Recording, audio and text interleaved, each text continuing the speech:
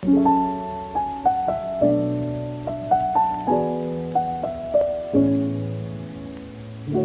guys, welcome to today's video. In today's video, I'm going to be talking about how to stay rooted in God in a troubled world, in a broken world, a fallen world, whatever you want to call it.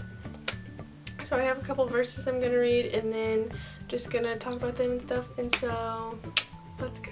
The first verse that I am going to read is John 16:33. I'm sure you all have probably heard it before. It's a pretty popular one, but it says, "I have said these things to you that in me you may have peace. In the world you will have tribulation, but take heart, I have overcome the world." What I think is so beautiful just about Jesus' heart for us is that he wants us to have peace.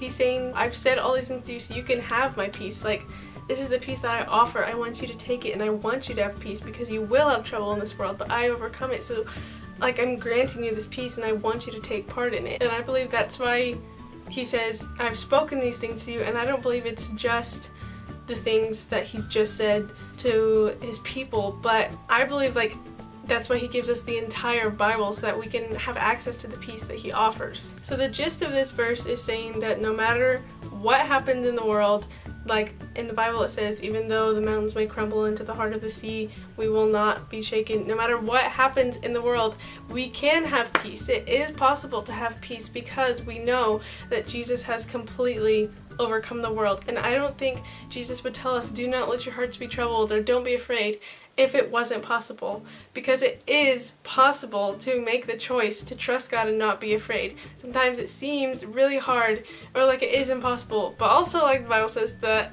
everything is possible with God, and if he commands us to not be afraid, then we know that it is possible. Also, Jesus is our helper, and he is not just going to leave us to just be like left to the world and destroyed by the world. He is our helper, and he will bring peace to what we're dealing with, or our circumstances, or anything we're dealing with mentally or spiritually. He will bring peace to it because he is our helper. He will answer our prayers. We just have to ask him for help, and sometimes it may take a long time, but one thing I've learned in prayers being answered is that faith is so important. God is so moved by faith, and sometimes maybe you have faith really strongly for a certain prayer and it still didn't come true, and I've definitely been there before, and it's so hard because you're like, oh, I have such strong faith, I just know that God is going to answer this prayer, and a lot of times it does actually get answered, and God does answer that prayer, and that faith is so honored. But I believe that our faith is still honored even if that prayer doesn't get answered. I did a Bible study one time on faith, and they were talking about how I'd rather err on the side of faith than on unbelief. So I'd rather have like too much faith in my prayer not get answered than have no faith, and that's why my prayer didn't get answered. So I didn't really clarify very well by what too much faith, like by what I was meaning by that, but what I'm saying is I would rather have so much faith that people may even think you're crazy. You just have so much belief and so much faith that it even seems unusual, than just completely doubt God so much. Like, I would rather have way more faith than normal than a lot less faith than most people.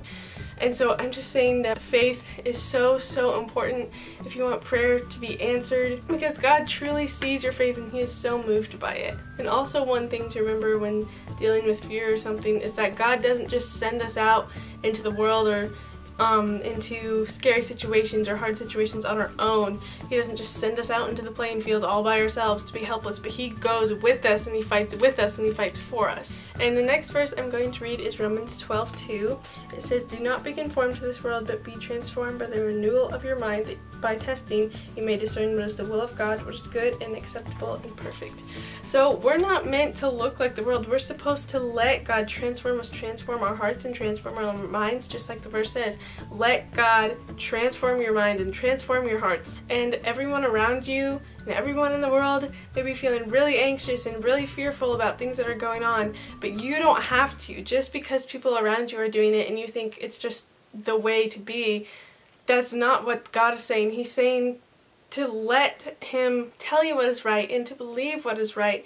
And we don't have to look like the world. We can spend time with God and we can know His heart, and we can ask Him what He wants to do in us and what He wants us to believe. And a way that we can renew our minds is to believe that Jesus is our peace and that He has overcome the world. The last verse I'm going to read is Philippians 3:20, which says, "But our citizenship is in heaven, and from it we await a Savior, the Lord Jesus Christ." So we are citizens of heaven, which means heaven is our home. This world is not our home. This is our temporary home, which means we need to focus on the joy of that and the joy of what's coming, and we need to focus on building the kingdom of heaven here, because that is the only thing that will last. The things of this world will not last. But if we focus on building the kingdom of heaven and bringing God's love and showing people God's love, and we will have such a great reward. So whenever you're feeling fearful, we just have to remember to set our mind on things above and to focus on building God's kingdom. And that doesn't always have to look like helping homeless people or doing all these going on mission trips and things like that. It can look just as simple as loving people, or just choosing to be at peace and choosing to trust God instead of worrying and freaking out about all these things. It can be small personal decisions too. I think that is all that I have for today, but I really hope you guys enjoyed the video, and I will see you guys in the next one. Bye!